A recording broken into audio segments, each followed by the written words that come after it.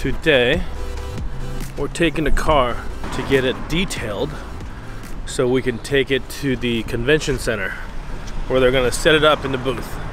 We don't know exactly how long it'll take. The detail shop said it was gonna take 7 to 8 hours, hoping it'll be quicker. I don't know, it could take them 10 hours. But we did try to clean up the best that we can. We're gonna take it over there now and see what they say. We just have to make sure we don't get lost in the busy city. We didn't get a ticket. That's good.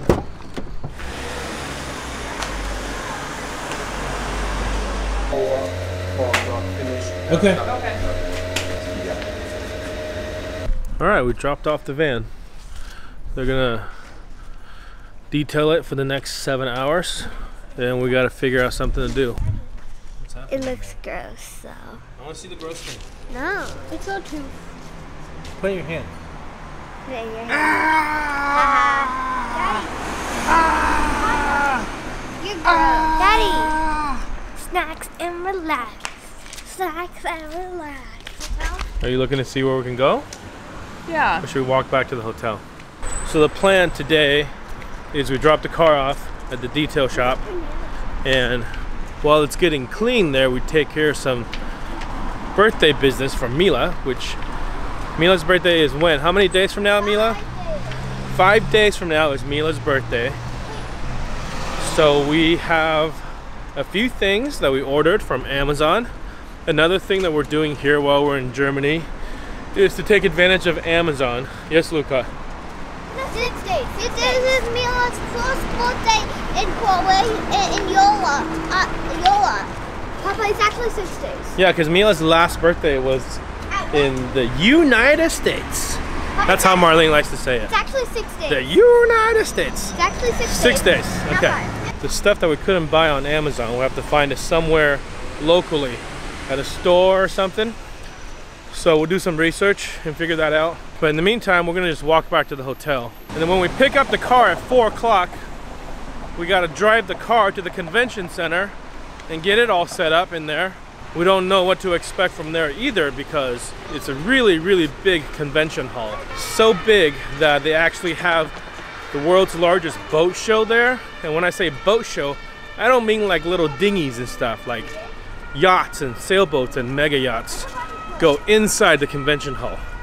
That's how big this place is.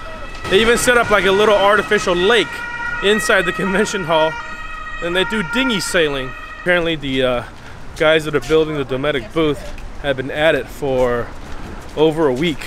The show starts in like 2 days. So by the time we get there, they should be pretty close to being wrapped up. At least we hope. Just outside of the hotel now. That was like almost a mile to walk back, which is kind of where we are in relations to things. Everywhere, it seems, is like a mile in any direction. It's about a mile south to go to this car detail place, and it's about a little over a mile northwest to go to the convention hall. So I anticipate a lot of walking in our future.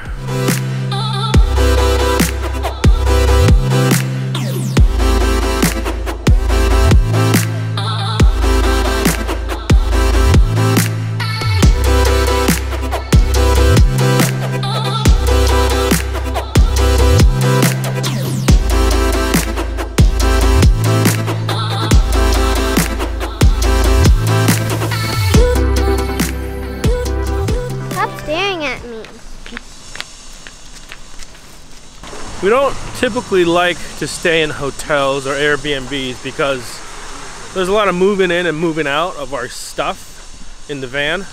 It's much easier if we know where everything is in the van. But as the kids get bigger over the last year, for example, we brought a lot of our clothes. They've outgrown some of them. So this gives us a chance to kind of figure out what we need to get rid of and donate. And luckily we found a donation box. Why is there flannels in there? There's another flannel. Poor Chucky jacket. you wore that when you were like 2? I think if I took it out. Are you kidding me? Oh my god. Oh, there's Daddy's jacket. Daddy, why you have such a big jacket? I'll grab the That bag. was like the rest of the bag. I'll grab the bag and Push keep it up, the reins. Luca. This is a nice jacket too. Wait. Someone's gonna be very lucky to get that one. Go push it. Let go. Yeah, even when you live in a van, you still gotta purge every now and then. So it's been about 6 hours since we dropped the van off this morning. I think it's a little after 3 o'clock. It's supposed to be ready at 4, so we're just gonna walk over there because once it's ready, we gotta drive it over to the convention hall. We might try to get a bite on the way. We'll see how the timing works out for us. And if the van is ready early, yeah, then we'll definitely have some time to maybe drive somewhere to eat. Otherwise, we'll have to take it to the convention hall and then figure out a way to get back and maybe eat along the way after. We're gonna do one last look around. They even cleaned the tires. Look how shiny the tires are. Try not to get it dirty for the next 2 miles. Look how shiny it is. You ever seen it like clean before? So we're trying to get into the convention hall now. We picked up the van. They did a pretty good job cleaning. Nice guys, 2 Turkish guys and a Bulgarian guy who worked there that cleaned the vehicle. It's probably not been this clean since it was brand new. We're getting it dirty now, trying to find out how to get in the convention hall because it's a massive place, first of all. And then second of all, we were told to go to gate 2, but then we went to gate 2 and the guy said, no, you have to go to gate 1. And then we tried to go to gate 1, but gate 1 is like on this blocked off section of the road on the opposite side. So we couldn't get across, so now we're trying to drive back around to go to gate 1. We shall see how this shenanigan turns out in a few minutes.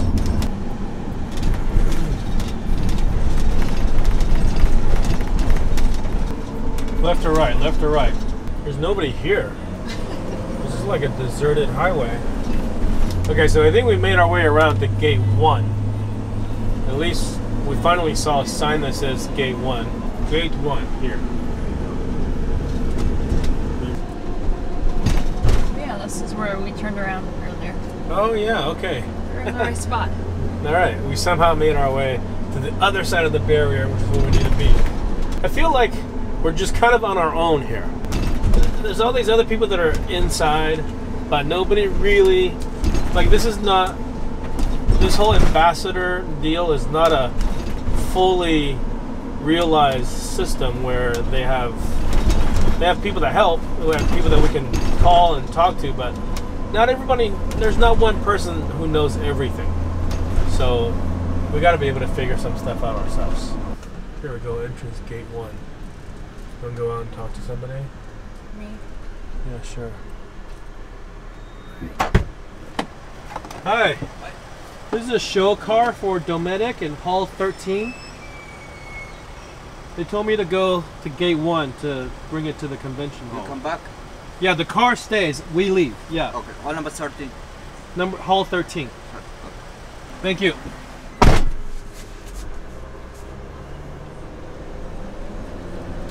Maybe it does look like that we're just trying to get in there to camp for free.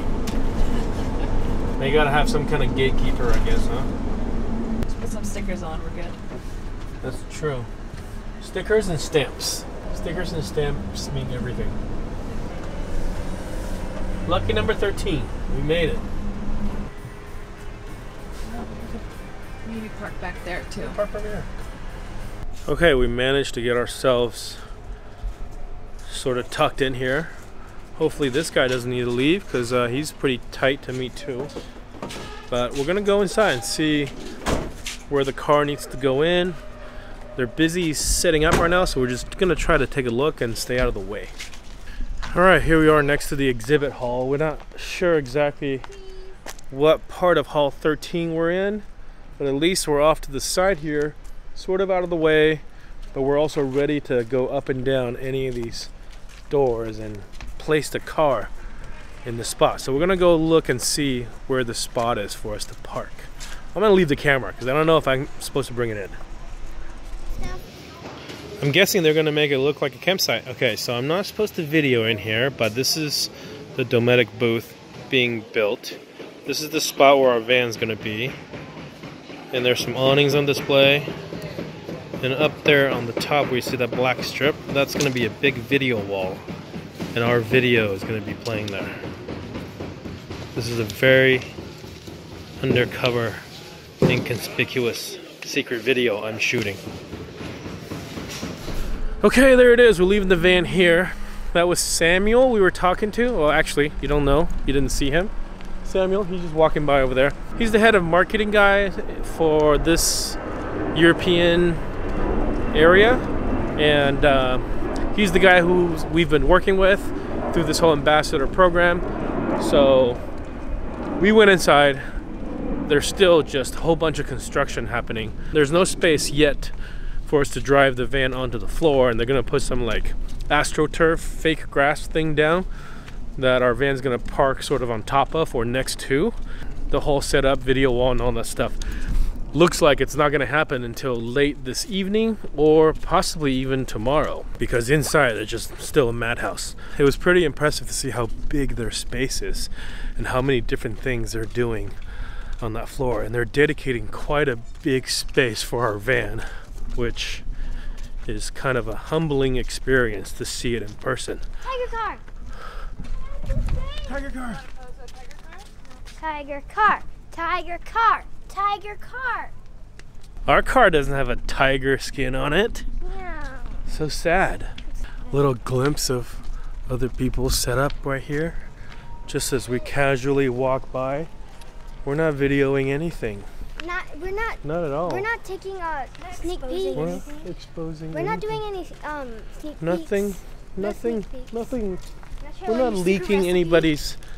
Not leaking anybody's new product releases. No, not at all. But anyways, we're leaving the van here. They're gonna take care of driving it onto the show floor. Very impressed that Marlene is okay with that. I'm gonna go get a champagne. Yeah. Some chocolate now. Okay. Calm my nerves. So that takes care of our involvement with this show for today and possibly tomorrow. I don't think there's anything going on tomorrow. Tomorrow they're still just going to be building. And then Friday is like trade day. So it's not open to the public on Friday, but it is open to sort of trade organizations or other trade groups.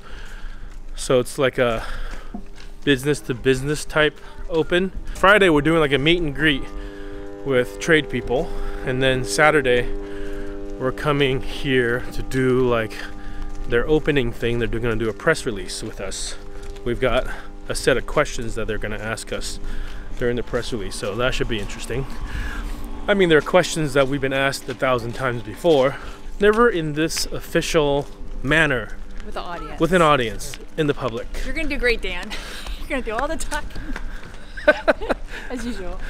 So okay, now we're gonna find our way to get out of here, go get something to eat, go back to the hotel, and have a beer. Secret shot of this Sprinter base 4-wheel drive mobile right here. I'm totally not looking.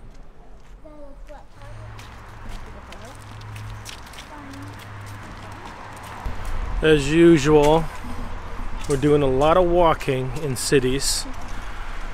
We decided to walk from the convention center to this Japanese restaurant that's like halfway between there and our hotel, and then go eat there. So then after dinner we can just walk back, because I don't want to deal with taking a taxi, Uber.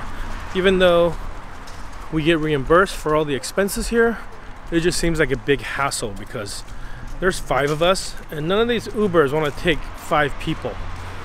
So I have to take 2 Ubers and we have to split up, and it's just a big nightmare. And for something that's like only like a little over a mile away, I don't know, seems easier to walk, but then again they get pretty worn out from walking. So hopefully there won't be too many long walking days like this while we're here.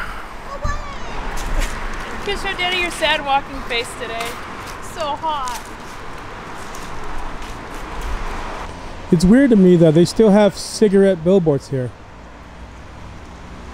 There's a pho place. Yeah, but too hot. But maybe we'll come back, eat this another day. Cause it's so hot. Yeah, it's too hot for pho. Well, this was the spot where we're gonna eat at, but doesn't look like they're open. Well, the good news is we're not that far from the hotel. I don't know. This place was closed. There's a couple sushi places around our... Yeah, but it's like past our hotel. It's like where we walked yesterday to the burger place. That's past. Yeah. That's in the wrong direction. Here's our spot. We're gonna eat at this poke place. Hopefully it's good. It's a boat restaurant. Don't fall in. Daddy,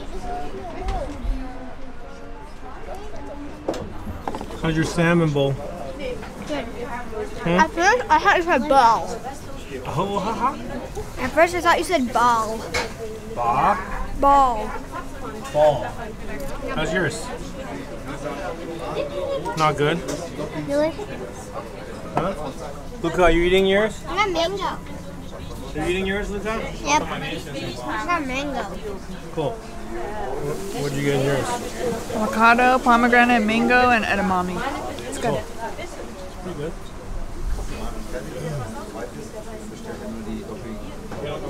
Not bad. Well, we found a place to eat. That was a poke place, which is not exactly authentic, but it was pretty good. It was more like a rice bowl because the fish was cooked. I don't know if there was an option to get it raw, but we enjoyed it.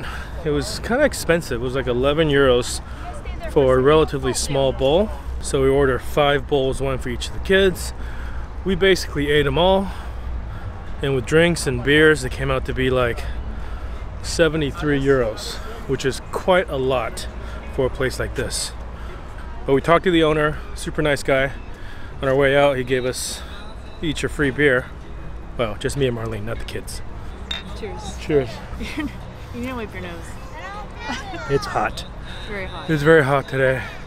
It's supposed to cool off tomorrow, but still in the 80s. You said it won't be Not cooling off 89. very much. That guy. He's Oh. pink. Oh yeah. Socks. Look at this cool guy.